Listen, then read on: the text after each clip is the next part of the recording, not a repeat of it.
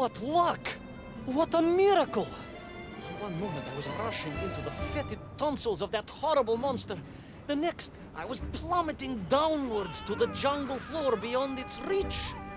I prayed I would land on something soft. Perhaps your head. But nothing could have prepared me for what was about to unfold. An epic saga of pride, power, and revolution.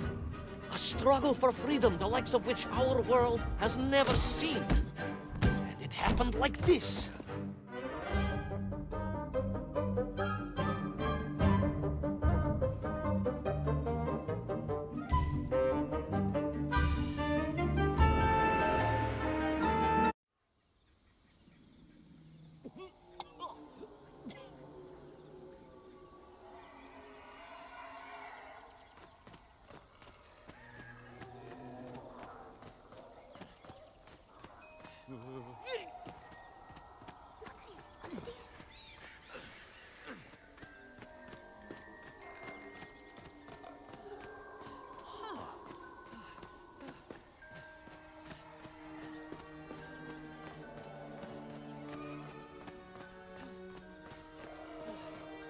Who were those strange, gentle monsters who towered above me?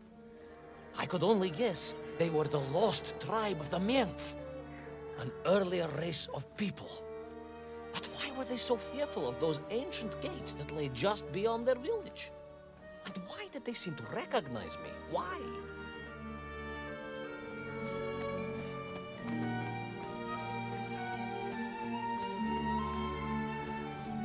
Yes, I'm also wondering why. No, a как же, General? Who was I to question such things? Trapped as I was deep underground. I was more curious, I must admit, about the location of little Orpheus.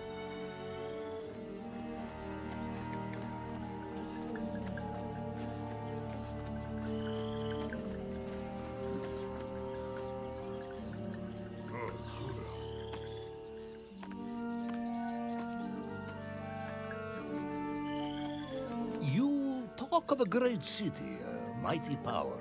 Yet your nymph squatted like savages in huts at its boundary. They did.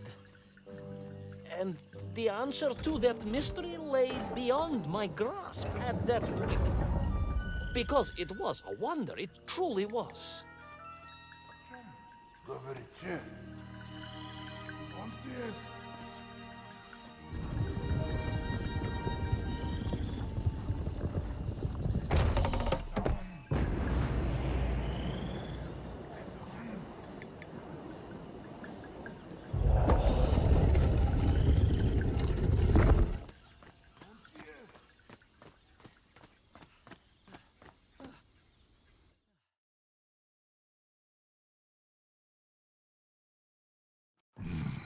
The lost city of Agartha.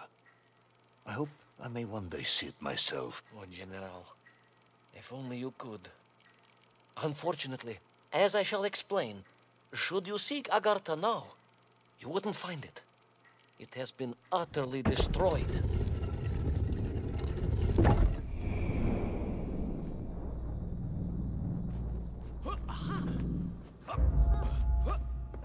Utterly destroyed? Utterly, General, a tragic loss. A convenient loss.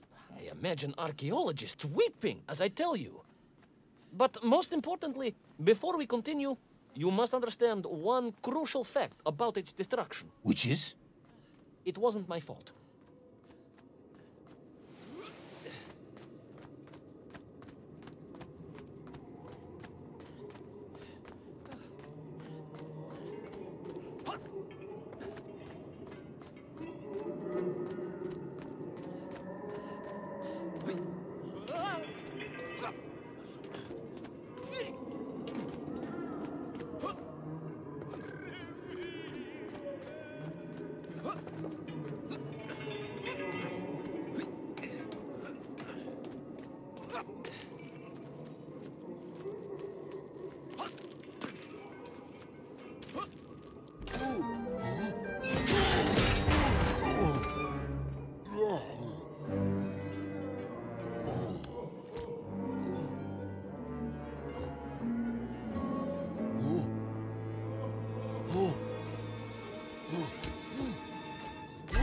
go!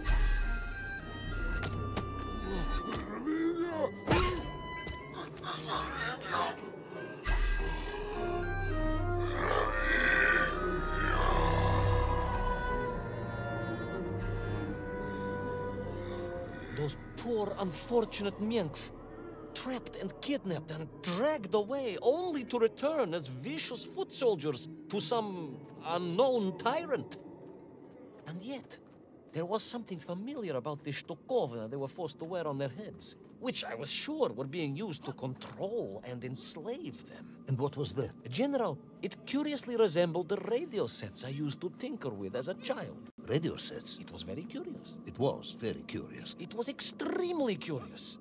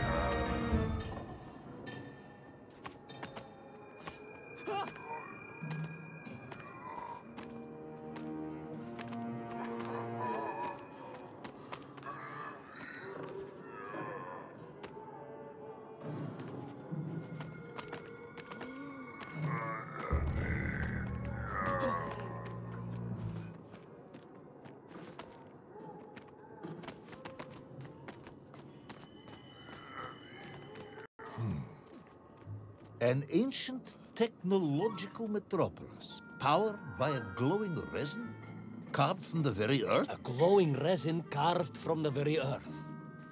Do you see, General? I fear you are about to enlighten me.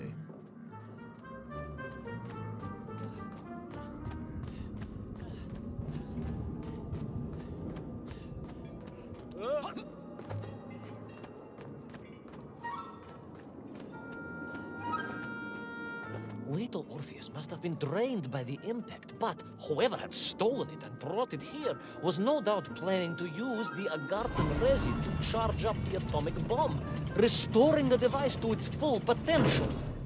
What sort of man would come up with such a monstrously reckless scheme? Perhaps the type of man who has such limited understanding of atomic energy that he thinks an ancient metropolis can be powered by shiny marbles.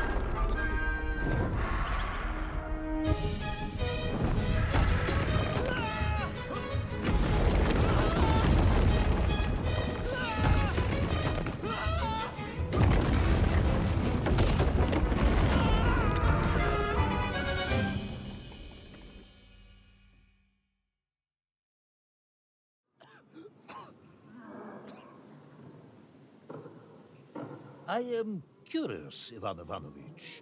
You talk and talk about this great subterranean city. Yet what you describe sounds strangely familiar. It does in some way bear an uncanny resemblance to the glorious architecture of Comrade Alexei Dushkin. Wouldn't you agree? Нет, General.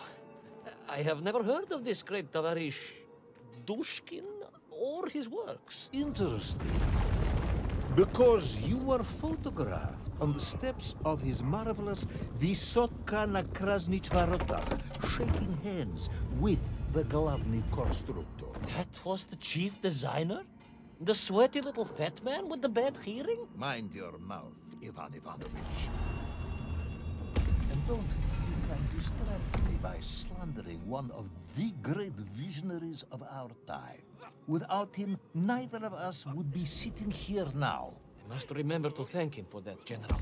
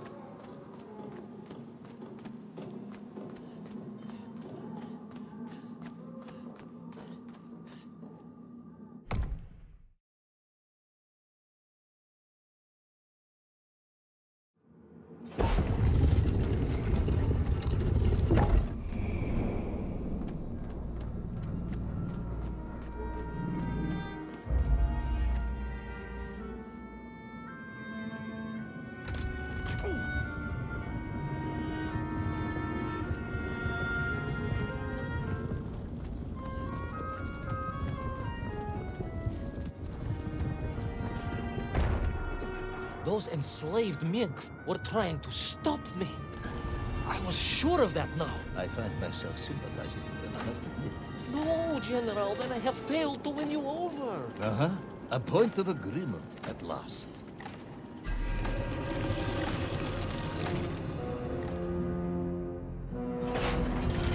Those enslaved mink were trying to stop me. I was sure of that now. I find myself sympathizing with them, I must admit. No, General, then I have failed to win you over. Uh-huh. A point of agreement at last.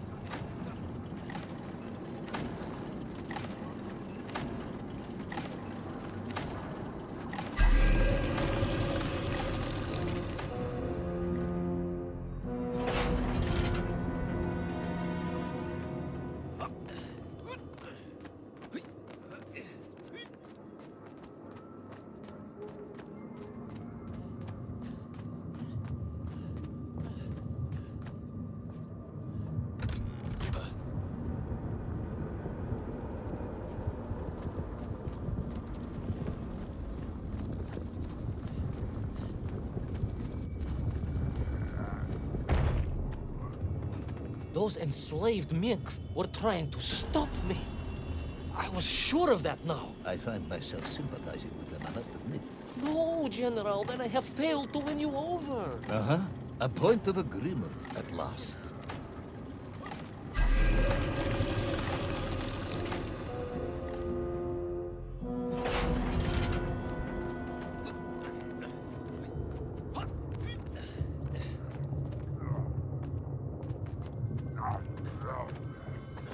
Those enslaved mink were trying to stop me. I was sure of that now. I find myself sympathizing with them, I must admit. No, General, then I have failed to win you over. Uh-huh. A point of agreement at last.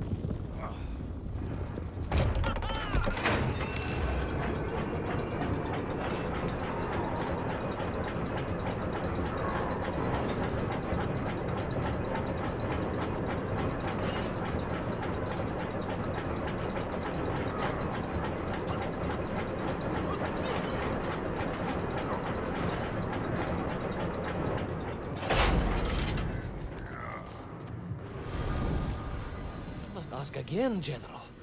Are you mocking me? That would be unprofessional, comrade. I will try harder to convince you then.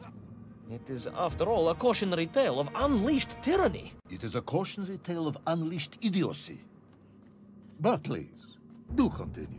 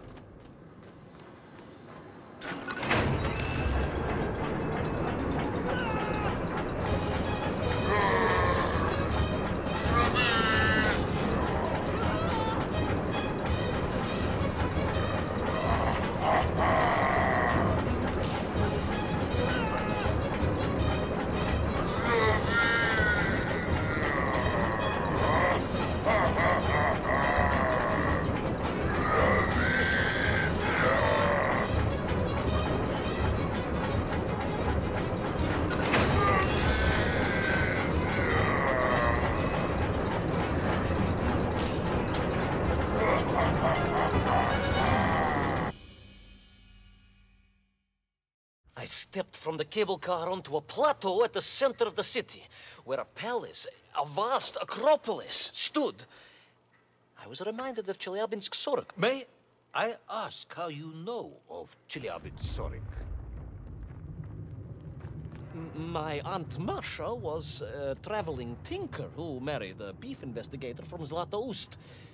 She told me of a secret but wonderful city in the west.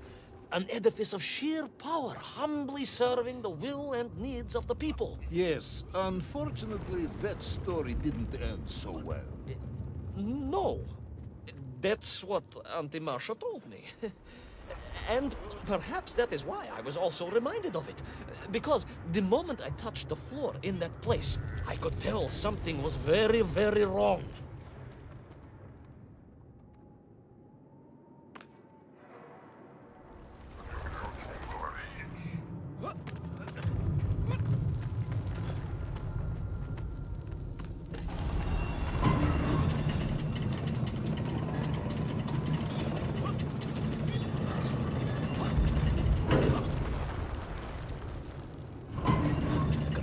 Began to shake alarmingly, and the whole city felt as if it was shuddering.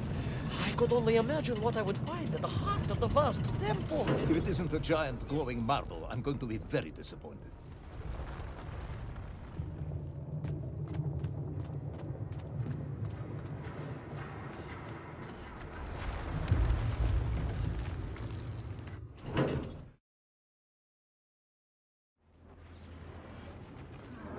A huge resin sphere that overshadowed all of the others. I caught glimpses through the twisted architecture. And it was then I saw him. Him? The thief, the enslaver, the tyrant, sucking the power from this wondrous city as he drained the very lifeblood of the ancient civilization and drew it into the atomic embrace of little Orpheus. With a song in my heart, I raced onwards to stop him.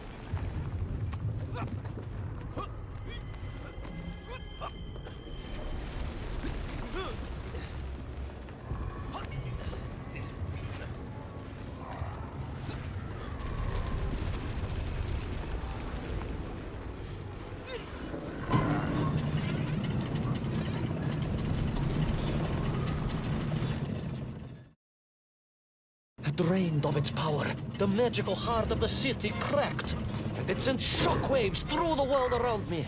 A true monster, General, willing to bring down the mountain itself upon Agartha and bury it forever in his ruthless scheme. I could not save that wondrous place, General, to my shame and regret. But I resolved myself to avenge the Mian, to recapture little Orpheus, and to bring that tyrant to justice.